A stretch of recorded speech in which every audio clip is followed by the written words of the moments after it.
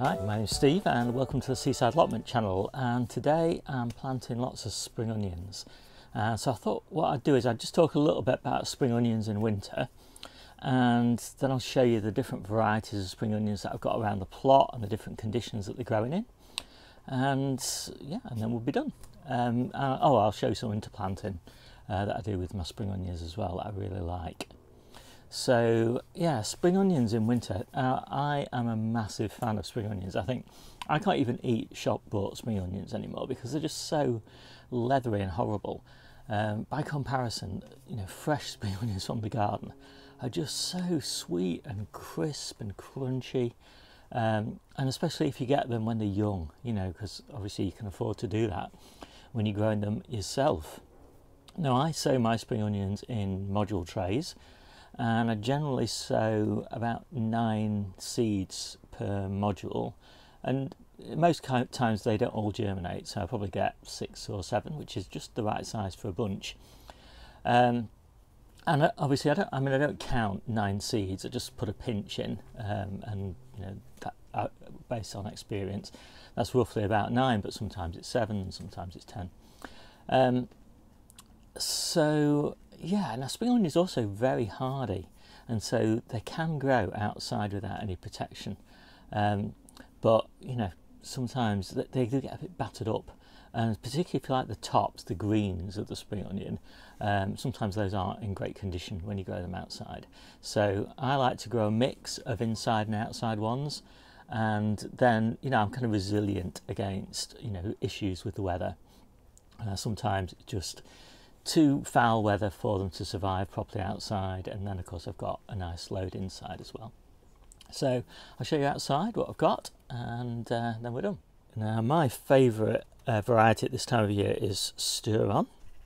Now Stir-On is a main crop onion, but you can sow it now, and it will actually bulb up fully, and you can use it as a main crop onion later in the year, so next year, sort of June, July time.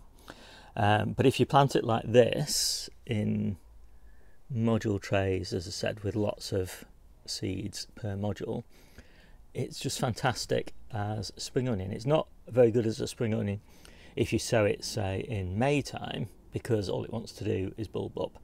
But at this time of year, it's just perfect. And so these, I'll be eating these early next year probably, and then I'll sow some more in February time. Now what you can also do, and this is another tray of Stir-On, is you can sow them at much lower density. So in this case there's only 2 or 3 seeds in each module cell, and those you can use as an overwintering main crop onion, or early onion anyway, that you're going to leave to bulb up. And I tend to harvest these about May time, and by that time they'll be sort of this sort of size, maybe an inch or something like that. And they're just perfect when our stored onions are not such great quality. And so I've got a tray of those, and some of those have got slightly more in, and what I can do with those is just thin them out down to about 3. I find that 3 is about right if I want them to bulb up nicely. So this is the bed that I'm putting them in. I've just made the holes with a dibber, and these had beetroot in yesterday, this bed, and I've just pre-watered the holes with water, and you know, that just helps encourage the roots to go down deep. And there we go, I've just started to pop some in, and I'm not planting every one of these holes because alternate holes are going to be lettuce. Anyway, I'll get on with this and I'll show you where actually maybe I should just show you a plug. And this is basically how I tell that they're ready to plant. When the plug holds together when I remove it from the module tray. If it all starts falling to pieces, then I'll leave them another week or so. Now a few of them will probably fall to pieces even in this tray, but that doesn't matter. Just as long as it holds together like that, this sort of size is about right, especially when you're planting them under cover. So that's the spring onions in, and now it's time for the lettuces. And I think I'm going to put winter density in here, So there's the tray. They look very nice. Winter density isn't actually my favourite overwintering lettuce, but it's actually pretty nice and crunchy, and that's why I like it. So it's worth popping a few in, just, you know, because getting crunchy salads in the heart of winter is actually quite difficult. So there we go, that's all planted up now. And one of the things I generally do is I only water the plug using my little watering can for the first week or so, and again that just helps them, settles them in nicely, but main thing is it helps them establish deeper roots. If you water the whole of the bed, then the roots sort of spread out into the surface, and of course you don't really want that. You know, want the roots to go as deep as possible.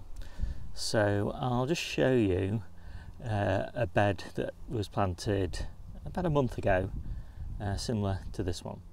So there we go, and that has been in this little hoop tunnel, and it just gives everything that little bit of extra protection. It's always on its vented setting, so it's always at least that open, so that's about 3 inches open, and sometimes more, sometimes open like this to enjoy the sunshine. And you can see the spring onions coming on beautifully, and they're actually not far away from harvest. But that's the beauty of growing at this time of year. These spring onions will stand for much longer at this size and maybe a little bit bigger. So you could probably still be eating these at Christmas time, and they would be just as good as they are now. And that is brilliant, because that just isn't the case when you're growing in summer. So yeah, they're lovely. And these lettuces are freckles, and down the other end we've got Roxy. So here is another example where the spring onions are just around the outside, and don't worry that they're all bent over, that doesn't bother them at all. These are all ready for harvesting now, but again these will stand for a month or so. In fact, this is our spring onion bed for the next month, and this is interplanted with a bed of Grenoble red. But spring onions, they don't need to be undercover. Here's an example of a bed with them growing outside perfectly happily, but much slower. So these are white Lisbon, and these have been in the ground quite a bit longer than the ones that I just showed you interplanted with the lettuces, and you can see that they're probably 3 or 4 weeks behind. So yeah, much slower, but still coming on beautifully. And these will be lovely in the new year probably when they get eaten.